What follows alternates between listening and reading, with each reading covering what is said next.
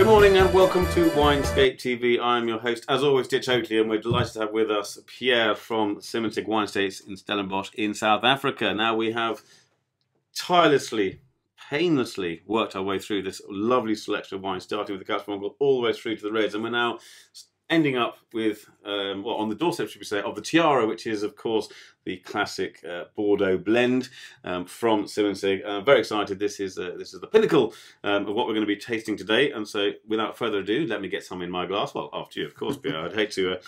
you've got to pour for your guests first, after all. But this is the Tiara. It doesn't get opened very often at this end. It should do more often. I will put a word into the management. Talk me through this Bordeaux blend. Well, the Tiara is, we see it as the crown of our red wines, as the name says.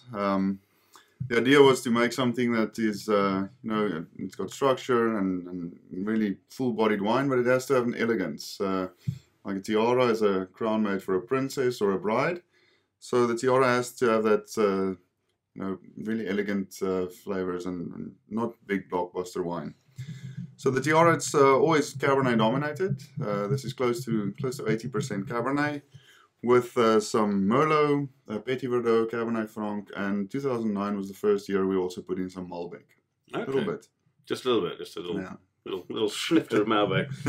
Yeah, I think we've got 2% of Malbec in there. Yeah. So the oaking is 90% French oak, a little bit of American oak in there, and it's about 80% new oak as well.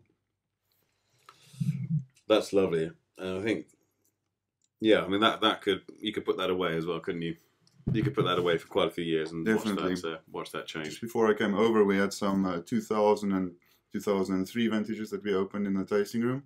And those wines are really great right now. That's 14 and 11 years down the line. So the Cabernet, you know, Stellenbosch is Cabernet country.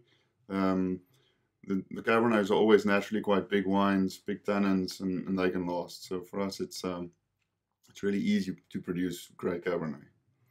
Yeah, no, this is absolutely delicious. And again, this is quite a serious wine, I've got to be honest. And I said this is the crown that Simonsig are coming out with, the tiara for a princess. Unfortunately, I wouldn't be able to carry off the tiara. It'd look pretty silly on a bald head like mine. But this is definitely a wine which is worth checking out. It is, as I say, the pinnacle from the Simonsig Wine Estates.